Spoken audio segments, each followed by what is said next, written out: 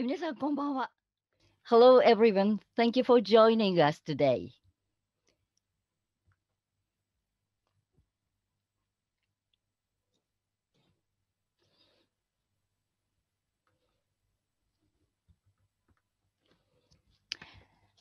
Our two-day event, SDGs Global Festival of Action from Japan, has been held since yesterday, March 25.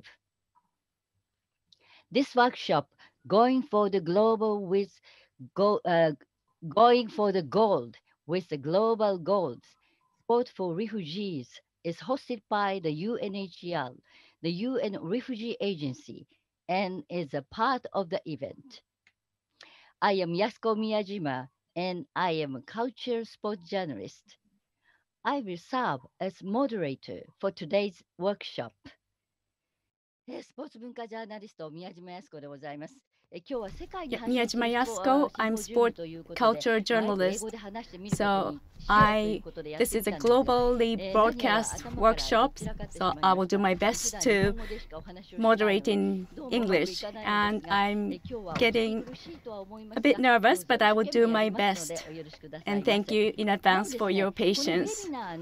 At the bottom of the screen, you will find an interpretation button with which you may select English or Japanese. Please make use of the button. For more than 40 years, I have covered the Olympics and the Paralympics. Also, I have reported and produced stories about sports for people with disabilities and sports for refugees at a broadcaster, TV Asahi in Japan. English is not my first language, but I will try to do my best. Today, we will discuss on strengthening the transformative power of sport for people forcibly displaced from home because of conflict, violence, or persecution. For children and youth uprooted by war or persecution, sport is much more than a leisure activity. It's an opportunity to be included and protected, a chance to heal, develop, and grow. Sport can also be a positive encouragement for empowering refugee communities, helping to strengthen social unity and forge closer ties with host communities.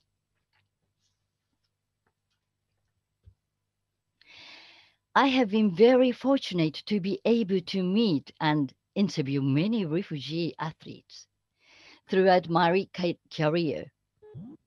For a female athlete who had been suffered from a lack of freedom, doing sport was to learn to be independent.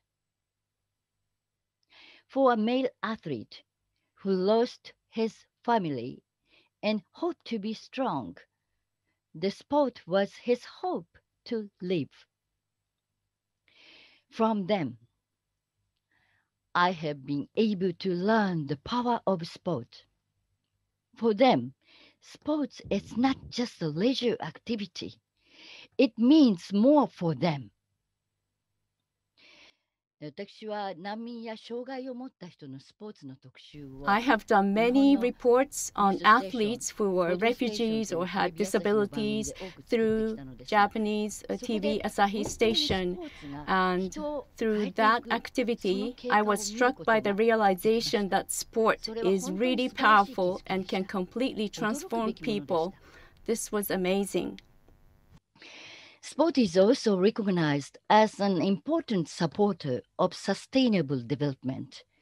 The 2030 Agenda for Sustainable Development notes the growing contribution of sport to the realization of development and peace in its promotion of tolerance and respect and the contributions it makes to the empowerment of women and young people, individuals and communities, as well as to health, education, and social inclusion objectives.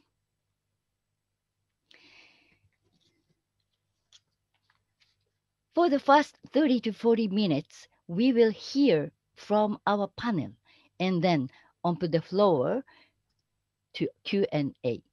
Now we have with us today 4 panelists. Can I ask each panelist to quickly introduce themselves by saying their name, title, and organization? In order of Megumi, Keith, Nyanen, Andrew, please. Thank you, Miyajima-san. 皆さんこんばんは. It's such a pleasure to be on this panel today. My name is Megumi Aoyama, and I work for the sport coordination team at UNHCR headquarters, where we work on sport partnership as well as sport programs, really looking at ways to leverage sport as a tool to bring better outcomes for the communities we serve. I'm very much looking forward to today's discussion. Thank you. And next, Kes. Yes, my name is Keith Agwer Bull. I'm a South Sudanese refugee. I'm working as youth sport facilitator in Kakuma refugees camp. Thank you. And Nyanen? Hello, everyone. I'm Nyanen Malik, a refugee from South Sudan, and I'm working as a youth sport facilitator in Kakuma refugee camp. Thank you. Thank you. In person? Hi, my name is Andrew Parsons. I'm the president of the International Paralympic Committee. I have been involved with sports for persons with disability for the last 24 years, and I'm really looking forward to discussing with you on this panel and mainly to talk to you a little bit about our refugee Paralympic team that is going to participate in Tokyo 2020. Thank you. What a nice panelist we have today. I'm sure we can realize the power of sport together.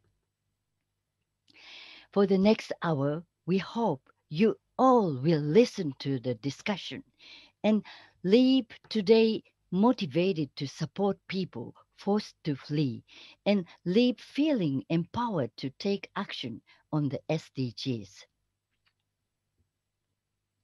Together, we can realize a world where no one is left behind. Let us now welcome our first speaker of the day. She has been working together with me. Our first speaker today is Ms. Aoyama, External Relations Officer, UNHCR, the UN Refugee Agency. Ms. Aoyama and I used to work together as a broadcaster, so I am so happy to work with her again today. So, Ms. Aoyama, please feel free to start your presentation. Thank you, Miyajima-san, and of course it's an honor to be able to work with you again. Today, I'm very excited to be able to share how UNHCR works in partnerships to leverage the power of sports for the communities we serve. And as you may know, the UN Refugee Agency is the leading organization dedicated to saving lives, protecting rights, and building better futures for the approximately 80 million people who are forced to flee because of conflict, violence, and persecution. And I wanted to start out from laying out, so what are some of the key needs and challenges that we are facing as an organization? Well, if we look at the challenges at the field level, more than half of refugees are children under the age of 18. And despite the huge gains that has been made in refugee enrollment and retention in the formal education system, we are still seeing an estimated 48% of refugees that are not able to attend school. And as a result, they experience challenges in accessing life opportunities. Also to note, restrictive policies at the national level in many states mean that young people do not have access to training and employment opportunities in line with host community young people, leaving refugees oftentimes with uncertain futures. Now, if we pull back and look at the situation from a broader global perspective, we are seeing that, unfortunately, increasingly, narratives around refugees and asylum issues have become quite toxic. And there's really a greater need than ever to build support for refugees with states' governments, but also with the global and general public. Now, to address these challenges and respond to these needs, UNHCR cannot and do not do this alone. And this is why SDG 17, Partnerships for the Goals, is critical in advancing our mandate. Now, you might know the Global Compact on Refugees, which was affirmed in 2018, really captures this idea and highlights this as the whole of society approach. So this is about encouraging UNHCR to work together with diverse range of stakeholders in society, not just the traditional humanitarian organizations actors, but also with development actors, private sector, non-traditional actors, such as the sport community and sport actors, to engage in and support the refugee response. It has been very exciting that in 2019, 87 organizations pledged to use the power of sport to build a better world for refugees during the first global pledging conference you might know as the Global Refugee Forum, on which UNHCR and partners organized to operationalize this global compact. Organizations that pledged include international sport organizations, international federations, national committees, associations, professional and grassroots sport clubs, foundations, all committing to work together to increase sporting opportunities for refugees at all levels.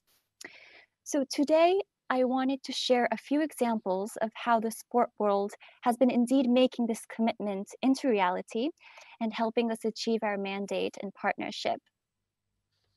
So one area is around programs, sport programs. And we have been working in close partnership with the Olympic Refuge Foundation, together implementing organized sport programs in displaced settings in locations such as Rwanda, DRC, Kenya, Kakuma, where we have speakers today from, Mexico, and Colombia. And these organized sports for protection programs, as we call, have really been influential in creating this safe, fun, supportive environment for displaced youth and children to be able to come together, feel safe and protected, to be included in their teams, in their communities, and also have access to various capacity development opportunities, which are contributing to SDG 3 and 16, enhancing both physical and mental well-being, but also protecting displaced youth and children from risks such as abuse, exploitation, and violence. The second area is around skills development and enhancing career opportunities.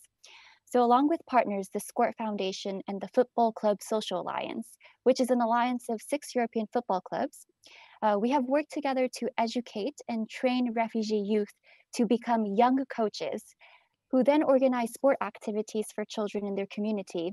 And it has been very impactful because indeed it gives refugee youth the opportunity to formalize their skills, based off of that, earn an income, and become leaders and role models in their community, which contributes to SDG 4 and 8, so helping build the skills and capacities and improve employment opportunities for displaced young people. The third area I wanted to highlight our partnership is in the area of advocacy and sports diplomacy. And for this, one of the partners that we work with is the International Sport and Cultural Association. And what we try to do is to mobilize a network of more than 70 organizations in Europe working towards integration of refugees through grassroots sports. What we are advocating together for is refugee access to sport facilities, community clubs, broader opportunities in communities, and also to change the narrative, break down stereotypes or barriers to really try to facilitate the inclusion and integration of refugees through the platform that sport provides. And we believe that this is targeting the achievement towards SDG 10 and 11, promoting policies to ensure equal opportunity, social, economic, and political inclusion, as well as ensuring access for all to basic services. Now, lastly, I would like to highlight our partnership with the International Olympic Committee and the International Paralympic Committee. And among the many activities that we do together, we are very excited to be supporting the IOC and the IPC in bringing the refugee Olympic team and the Paralympic team to compete and participate in the Tokyo Games this summer, which I'm sure Andrew will be speaking a lot more to. But we really hope through this initiative that we can showcase the resilience and hope that refugee athletes embodies, and really send out this strong message to call for a world in which all displaced people with or without disabilities can equally access the benefits of sport. And this, of course, significantly contributes to all the SDGs that I highlighted earlier on promoting health, enhancing learning and skills development opportunities, promoting equal access and inclusion, fostering a more peaceful world without violence, where refugees are able to thrive, not just survive, and no one is left behind. So on that note, I would like to present a very special video, a message from Perbil, who is an IOC refugee scholarship holder, a UNHCR Goodwill Ambassador, and currently training very hard in hopes of becoming part of the IOC Refugee Olympic team for Tokyo 2020. I'm poor. I'm training. I'm running. Running saved my life. When I was a boy, I lost everything. My family, my home. With soldiers behind me, I ran from the sound of war. I ran for survival. Now I'm safe from war. With a mighty team behind me, now I run toward my dreams. I run to the sound of sharing. My name is Paul. I am a refugee. I am an athlete. I am an Olympian.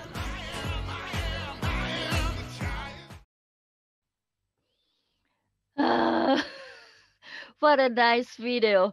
Thank you very much, Ms. Oyama, for your great presentation, and what a nice video. I was very, very impressed. Mr. Beer's story and his quote. I ran toward my dreams, but I ran from the sound of war. Now I run toward my dreams. It's so powerful. And running saved my life. Wonderful. Thank you for showing such a nice video. Now, let me introduce our next panelist. Miss Kes Aguabul is a 24 years old South Sudanese refugee who is a supervisor, youth sport facilitator for Jesuit worldwide. And Nyanen Yuhi Malik is a former secondary school teacher and now youth sports facilitator. UNHCR Jesuit worldwide.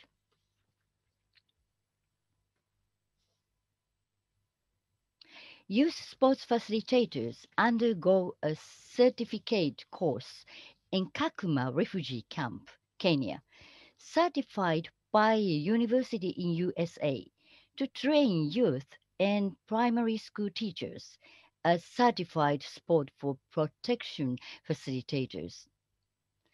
After completion of the course, youth and primary school teachers who at the time will be certified sport for protection facilitators will implement sporting activities and fun-based physical exercise in primary school settings by using sports as an incentive for out-of-school refugee children to enroll or re-enroll into primary school and to retain those children who are at the risk of dropping out.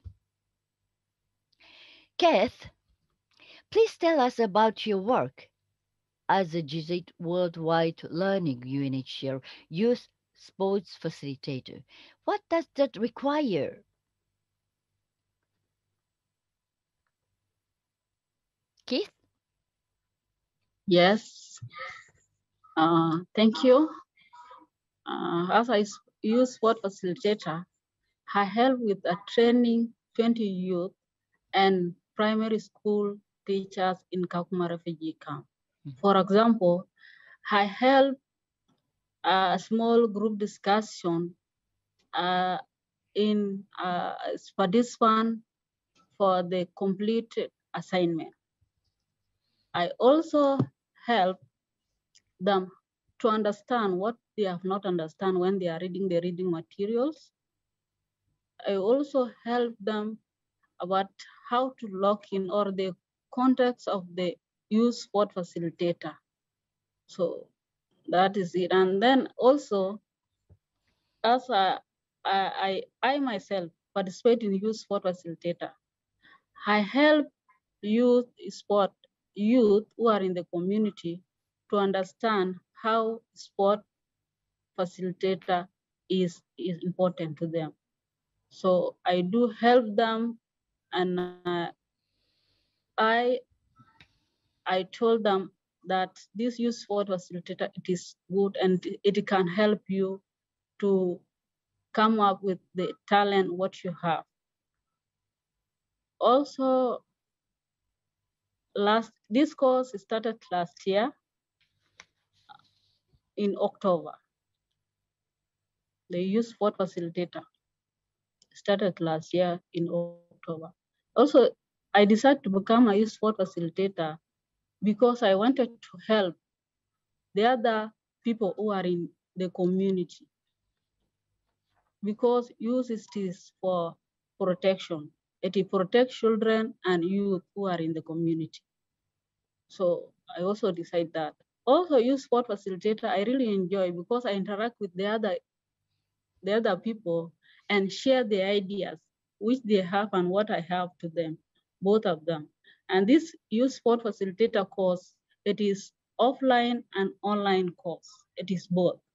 So that's, thank you.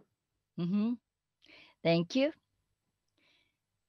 And Nyanem, why do you think sport is important for refugees, in particular for young women and girls? Nyanem? Yes, I'm getting you. Thank you for the opportunity. Once again, I'm Yanen. And to answer the question that have just been asked, let's take, especially in the refugee camp, that is the setting that we are in, sport do act as a tool for protection and peace building. Through sporting activities, people from different backgrounds and different ethnicities, different cultures are brought together. Sport do bring them together. Here in the camp, people have different backgrounds, ethnicities, and cultures that they are following. So this helps them come together and do something constructive, do something that is helping them, do something that will unite them together. Mostly in the camp, people are not much involved in coming together and do something good, mainly because their cultures are different, their backgrounds and their religions are different. And mostly they do engage themselves in fighting. So these sport activities help them come together. Let's take an example, like we are in the same team with someone and then we are engaged in a fight. I will have the fear of losing that or hurting the person, mainly because if I hurt the person who will help me in my team, that is, when it comes to game, I will lose. Definitely I will lose the game. So I'll have that fear of losing my teammate or losing my neighbor, losing someone whom we do play together in the same team.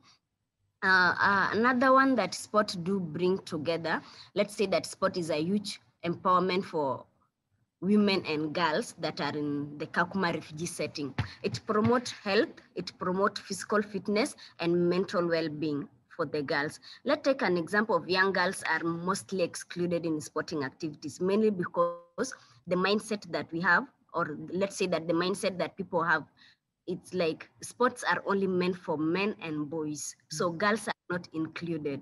And they are also terms as weak, vulnerable, and incapable of doing anything. The only thing that our people do put in mind is that girls should only stay at home. They should only do the house skills that that the mentality of our cultures or our background put the community to be. And if they are given an opportunity to prove that they are capable, let's take an example of Kate. Kate went through this course and she formed a team that is a volleyball team for all girls. They participated and they were winning against other teams. So this opened the mindset of the people in the community that girls can do it. Girls are capable of doing that. Girls can do what other people or what boys and men can do. And that will take me to the saying that says, what a man can do, a woman can do better. Because the volleyball teams of KED brought that picture that girls are also capable of doing it. Okay, in let's say that in this, the team that KED formed broke the stereotype that we have, that is the one-sided story that we have, that girls should only stay at home, or they should not participate in the activities that men do. Okay, there's only one thing that is really impressing me, like it's really depressing me actually. I have a lot of stress about it, because we don't have the role models that will act in our community, that will show the community that girls are capable of doing this. It's only Kate, and let's say that I can be one of the role models, but we are only two and we cannot like manage the whole Kakuma refugee camp with a lot of people in it. So if the role models are increased and awareness is put in place that girls can do it, the community mindset will be open and actually everything will be good. Thank you. Thank you very much, Keith and Nianem. You spoke about volleyball. It's wonderful. Let me talk a little bit about volleyball. I would like to mention a little bit about the volleyball. 14 years ago, I went to Damak refugee camp in Nepal with the Olympic gold medalists of volleyball. Volleyball is an only ball game that a player shouldn't drop a ball to the ground. So how to continue a rally is important when you play volleyball.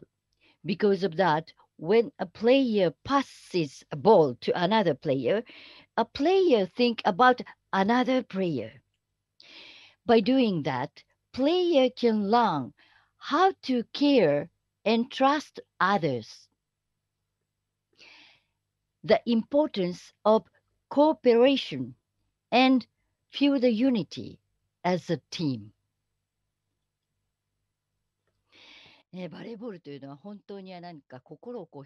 Volleyball just unites people. This is a great sport to unite, and for that process. And one more thing I wanted to mention about the power of sports. Let me introduce another story of an athlete. Her name is Huriba Reda-E. She participated in the judo of the 2004 Athens Olympics as the first female Olympian from Afghanistan. She was persecuted after her return to Afghanistan because she did not cover her head with a hijab when she played a match. She was told that she embarrassed Afghan women and received death threats.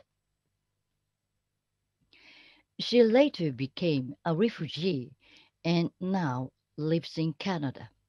And she supports the women who continue to do judo in Afghanistan now. About doing judo, she said, "By controlling my body with my own will, we learn to be independent." She asserted that in a country where women are harassed, sports can help women become more independent.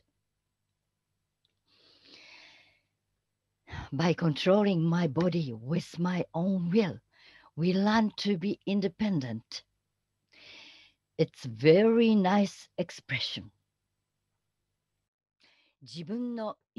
By controlling my body with my own will, we learn to be independent. That's what she said. It's a very nice expression. Now, I'd like to introduce our next speaker, Mr. Andrew Parsons from Brasilia. Mr. Andrew Parsons is the Global President of the International Paralympic Committee. Mr. Parsons, please feel free to start. Thank you very much for the opportunity. I really would like to thank UNHCR for the opportunity to be speaking here. This my morning to you, your evening in Japan. First of all, just like to say that Nyanen and Kat, you are absolute rock stars. I really enjoy listening to you. And the first thing I will tell my 11-year-old daughter when I see her, again, because she's at school, is whatever a man can do, a woman can do better. So thanks for that. Thanks for that. But what I would like to share with you this during this session here is about three groups of people. A group of 1 billion, a group of 80 million people, and a group of 6 individuals. Let's start by the group of 1 billion people. There are 1 billion persons with disability in the world. So 15% of the global population is made of persons with disability. And that's why we have the Paralympic movement. The Paralympic movement is not only about the Games. The Games are the third largest sport event in the world after the Olympics and the FIFA World Cup. But the Paralympic movement is a platform. It's a platform to put light to the fact exactly that there are 1 billion persons with disability in the world. And they are probably the most marginalized group in the world. So when you have athletes competing, inspiring the world, inspiring people, spectators on the stands, inspiring people who are watching the Paralympics on TV or in the internet, there is a change in the way people perceive persons with disability. And why it's so powerful is because of the vehicle, and the vehicle is a sport. So it's not like I'm doing now that I'm preaching to you, I'm telling you things. No, it's by the person's own experience with what she or he is seeing. So with an amputee athlete running 100 meters in 11 seconds, it's on the winter side when you have blind people, blind skiers going downhill at 100 kilometers per hour. So there is a change in the mindset of people. And when you start to change the mindset is when you start to change reality. You can't change reality without changing how people see something, in this case, the population of persons with disabilities. So the Paralympic Games are first about the athletes and they are a platform for change. But what do we do in between games? No, the games are every 2 years, winter and summer. If we talk about the summer games, it's only about every 4 years. So everything that we do when it comes to campaigns and supporting our national Paralympic committees in their programs from grassroots to elite, what we want is really to change the world using sport. We believe the sport is the most powerful tool of promoting inclusion, of promoting health, promoting citizenship, of promoting positive values. So speaking about positive values, I think this brings us to the second group I have mentioned, 80 million people. As you know, there are over 80 million displaced people around the world right now, 30 million of whom are refugees. We have signed a commitment with the UNHCR in 2019 at the Refugee Forum, when we promised to promote the access to sport facilities, organized sport, and equal participation of sport events for refugees. That is when the idea of creating the refugee team started. And there are many reasons why this is important to us. Of course, we deal with marginalized people. We understand that refugees are also marginalized population. But there is one thing you don't know. The father of the Paralympic movement, the founder of the Paralympic movement, Sir Ludwig Guttmann, was a refugee. He fled from German Nazi, the then Nazi German. He was a Jewish doctor, and he went to England and there he started to work in the Stoke Mandeville Rehabilitation Center. And he was the man who created the concept of introducing sport as a way of rehabilitation. And then he created those Stoke Mandeville International Games. And then he created in 1960 the Paralympic Games in Rome. So he's the founder and the father of our movement, and he was a refugee. And when you hear some of his comments recorded in video, some of his writings, you understand what being a refugee has given to him in terms of change, in putting his work to the service of something bigger than himself. That's when he started the Paralympic movement. And he was just a clever and a visionary man. And he said something that to me, as president of the IPC, resonates strongly these days. He said, "My dream is that in the future, every disabled person in the world becomes a taxpayer." Because it means citizenship, because it means having a job, being productive to society, contributing to society. So that's his vision to the persons with disability at the global level, and it is our vision for them, but it's our vision also to the refugees. We want you to be citizens. And I think this brings us to the final group of people, the 6 individuals. And this is the IPC refugee team that is going to compete in Tokyo. And I would like to give you, to talk a little bit about one particular athlete, because he was a member of the refugee team we had in Rio 2016. His name is Ibrahim Al-Hussein, and he comes from Syria. So he had a normal childhood in Syria. By the age of 5, he was swimming, and swimming was his passion. But then the war came in Syria, and everything changed. One day in 2012, Ibrahim and 2 friends, they got a call. They had another friend who got injured in fighting. So the 3 went to rescue him. But then when they were trying to save or to rescue their friend, a tank shell exploded near them. And Ibrahim lost his lower right leg. His treatment was done by a dentist because there were no doctors who could look after Ibrahim at the time. Then he decided to move from Syria because as an amputee in a wheelchair at the time, he was looking for better conditions. He thought Syria was not the place to live in his condition. So in 2014, he embarked in a very dangerous journey from Syria to Europe. And he traveled through Turkey with smugglers helping him to get to the Greek islands. And then eventually he got to Athens, knowing no one. Of course, he could not speak the language. He spent the first 18 days living in the mountains outside of Athens, but then something just incredible happened. He bumped into this man who amazingly spoke Arabic to Ibrahim, and then they had a conversation. And the man explained to Ibrahim that he had a friend who at the time was using a prosthetics. Then he introduced this guy to Ibrahim, and then this guy introduced his doctor to Ibrahim, and the doctor gave Ibrahim a prosthetic. And this was a truly life-changing because, with assistive technology, as we call it, Ibrahim could walk freely. And then he got a job. And as he got a job, he was able to pay the rent. As he paid the rent, he was able to have a home. And home, as you know, and Nianen and Kat, I think you can agree with Ibrahim, home in some way means security. If you have a home, you would like to feel this feeling of security. And Ibrahim felt that. And then he decided to engage in sport once again. And then as swimming was his passion, he was looking for a pool in Athens, and he came across the legacy of the Athens 2004 Games, which is the Olympic and Paralympic pool. And then he started to train. The National Paralympic Committee of Greece noticed him and started to offer him the training to get Ibrahim to his next level of development as an athlete.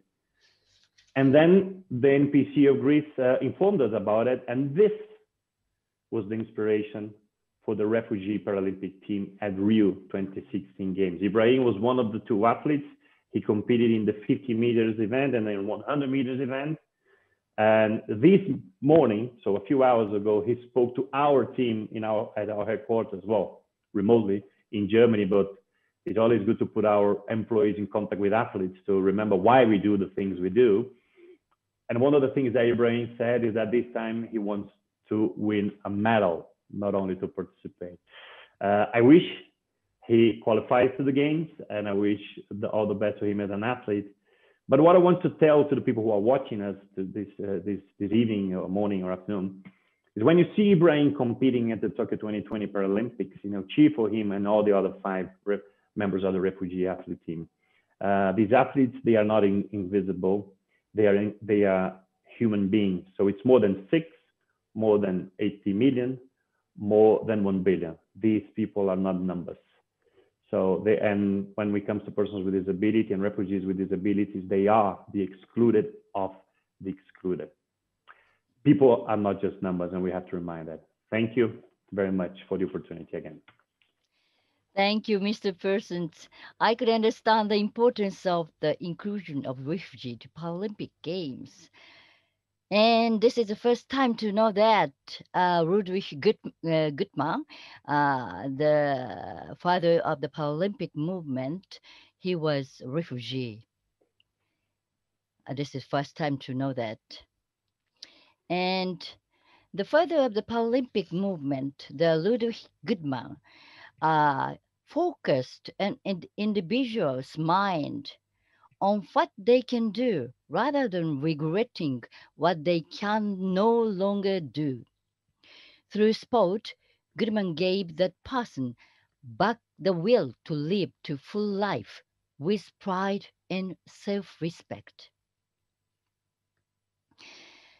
Dr. Ludwig Gutmann, who was known as the father of the Paralympic movement, it was my first time to learn that he also was a refugee, and he always said that we should count what we have, not count what we no longer can do. And through sport, he taught individuals the will to live a full life.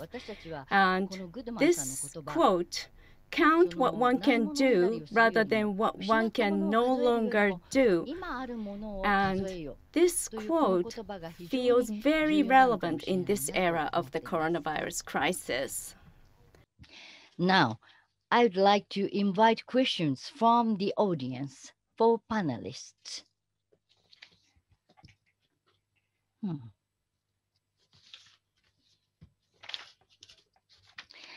For Nyanen, Keith, Megumi, and Andrew, all of them, why is important for refugee children with and without disabilities to have opportunities to play and do sport in school? How does that relate to SDG 4 and access to quality education? For the first, Nyanen.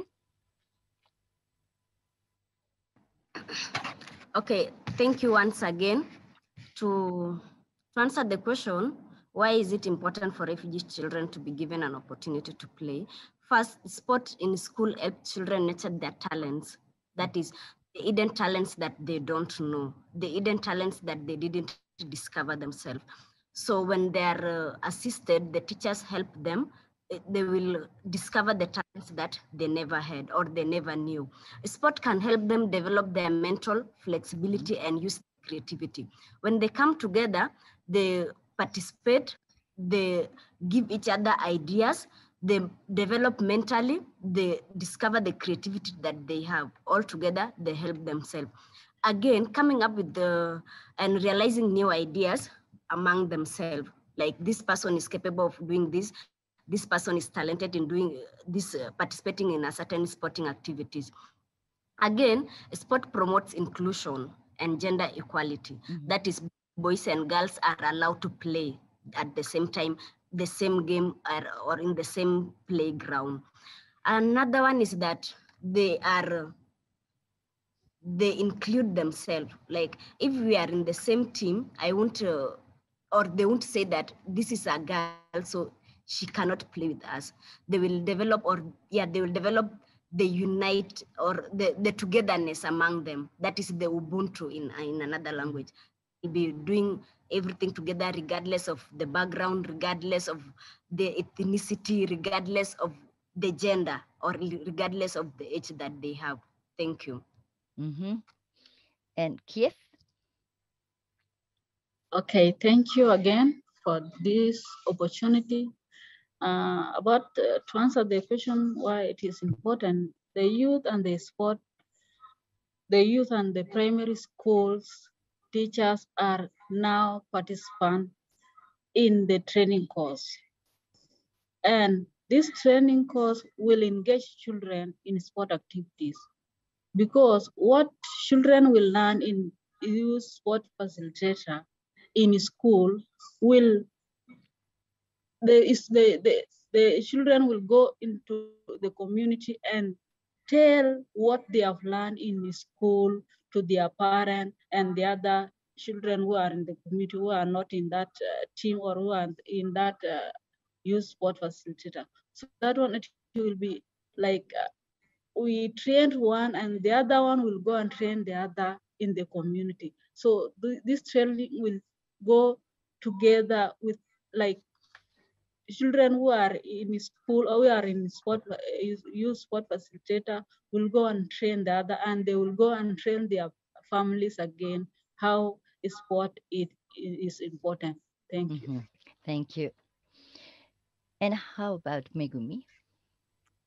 Yes, thank you. And I think Nanan and Kath outlined amazingly the positive impact of sport in education, and maybe just talking a bit more on the technical side. So if we look at the SDG 4, the quality education and the targets, it really indeed contribute to targets 4.5 and 4.7. So ensuring equal access to education, vocational training for the children in vulnerable situations, as well as promoting a culture of peace and nonviolence, as well as gender equality.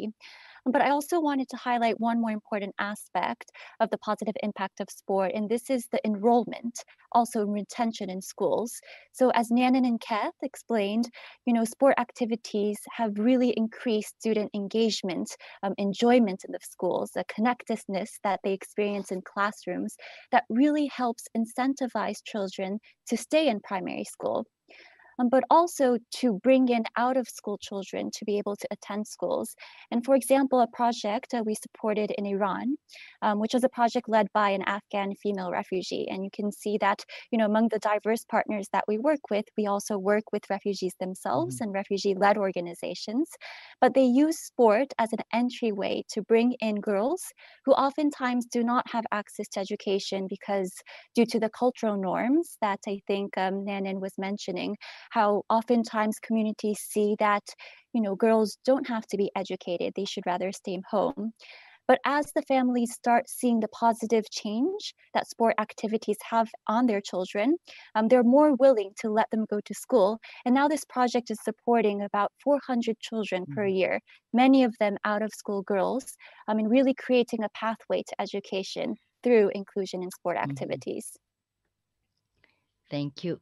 And Andrew, please. Well, to me, sport is fundamental to education. Often underestimated, but as I have said, I believe the sport is the most powerful tool of many things, of citizenship, promotion of health, but education as well. In sport, you understand your limits. In sport, you learn about values, how to play in a team. You learn how to win, how to lose. So there's so many things that you learn through sport. You know the let's say the reward of hard training, of sacrifice.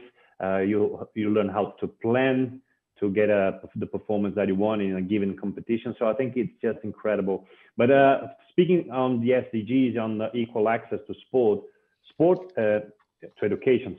education must be inclusive. And physical education must be inclusive as well. That's why we have one program called I Am Possible, where we teach teachers of elementary schools around the world we teach the kids the values of Paralympic sport, but we also teach the teachers in how to involve children with disabilities in the PE and physical education classes. Because normally what happens in many countries is that kids with disability, they are dismissed. The teachers say, "Oh, you don't need to practice sport. You can hurt yourself." But first of all, it's a right to practice sport. So you cannot deny a right to one of your students, to one of your kids. And the good way of bringing the kids together is that the kids with no disability, they learn how to interact and how to work with kids with disabilities. So it's good for everyone involved. It's only about being creative and having this inclusive attitude. So I couldn't be more supportive of sport as a very important tool for education and not only recreate at school. Mm-hmm. Thank you very much. Megumi, can you provide some good example of how the Paralympic movement has enhanced inclusion in communities? Can you answer? Maybe I'll pass that to Andrew first, of course, because he's the global president of the IPC and the Paralympic movement, if that's okay. Yes. Can you provide some good example of how the Paralympic movement has enhanced inclusion in communities? Many examples. Of course, what springs to mind is the example of the games. So, for example, in what we're trying to achieve in Japan, for example, is the change of mentality in how society perceives persons with disability. Well, we have many examples. I can give you one that is almost anecdotal. It's in the 1980 games, the Olympic Games were held in Moscow, then Soviet Union. But at the time, the Paralympics were not held there because the Soviets saying there's no disabled person in this country. Can you imagine that? Of course, that was not the truth. 34 years later, we had the Sochi Paralympic Games, Paralympic Winter Games. And in the lead up to Sochi in 2013, there was the first law on accessibility ever in Soviet Union or Russia was approved as a direct legacy and consequence of Russia hosting the games then. The same happened in my country, in Brazil, with the first ever law, not only on accessibility, but general law on persons with disability being approved in 2015 in the lead up to the Rio 2016 games. Even in China, in the lead up to the Beijing Paralympics in 2008, in a country of more than 60 million persons with disability, the central government has invested more than the sum of all the previous 20 years in accessibility works. So there's a lot of legacy coming out of the games. But what we need to do now is the next step. It's how we can, in between games, promote inclusion through sport in different areas of the world, not only at the host games, host city or host country of the games. Thank you very much. We do not have much time.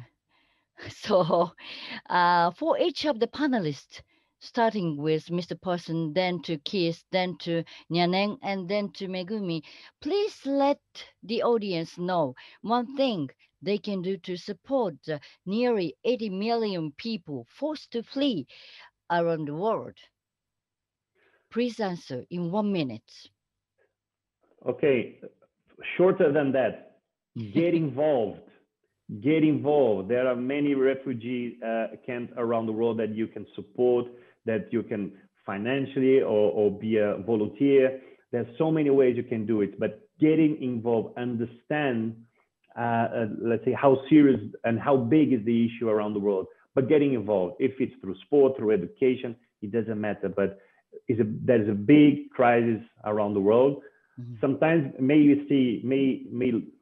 be perceived as invisible, but again, they are not numbers, they are human beings. So if you can do something for 80 million people, you don't need to do it for 80 million people, but focus on what and contributing with your small part. Get involved. Thank you. And Keith, 1 minute. Okay, thank you again. For those people who are seeing us, I like them to offer the training coaches, opportunity for coaches, and support them, their team, because they have their team and they don't have a sport equipment. So I would like them to support them for their team, for the sport equipment. Mm-hmm. Okay, Nene? Thank you once again. My side, for those who are watching us, I would like each one of you to offer refugees more opportunities. When I say that more opportunities are, support them, let them nurture their talents. these opportunities can be in form of scholarship if they can be taken to better places, better schools, better academics where they can nurture their talents and they can also become a good participant in sporting activities. Thank you. では、めぐみさんどうぞ。はい、ありがとうございます。So I would say root for the refugees' dreams and share the dreams of refugees. So use your voices, your platforms to build awareness and show your support for people forced to flee. And I do have one concrete call to action. So on April 6th, you might know it's the International Day of Sport for Development and Peace. And UNHCR will be launching a film that captures the power of sport for refugees. So please watch it. Share it on your social with your friends, with your community, and show your support for refugees running towards their dreams, as Pro mentioning. Thank you. Thank you. 私は5年前、一人の難民の柔道家 5 years ago, I encountered a judo practitioner who was a refugee, Poporu Misanga. He participated in the 2016 Rio Games as a part of the Olympic refugee team. When he was 5 or 6, during the Congolese Civil War, he had to flee the ravaging fires and became apart from his family members, and he became a street child in the capital, Kinshasa. So he was sleeping on the street using cardboard boxes. And one day, by chance, he saw on TV a Japanese judo player, Inoue Kosei, and he won by ippon. And he was mesmerized by that, and that image stayed in him. He watched that and he wanted to become strong, and that's why he decided to start judo. Later he became refugee athlete and he participated in the Olympic Games. I met him, and when I was interviewing him, he was telling me stories about the time he was on the street, and he was crying, and I cannot forget his tears. I wonder what would have happened if he had not encountered judo. Sport has an incredible power that goes beyond our imagination. Refugees are displaced from their home countries and tend to lose their raison d'etre. Some people lose their goal of living and become addicted or depressed. However, by doing sports that move their bodies on their own will, they can start to become independent and find hope for life. This concludes today's workshop. Thank you so much for your participation. Have a good day. Thank you very much, everybody. Thank you. Thank you. Bye. おやすみなさい。Have a good day. ありがとうございました。Bye. Bye.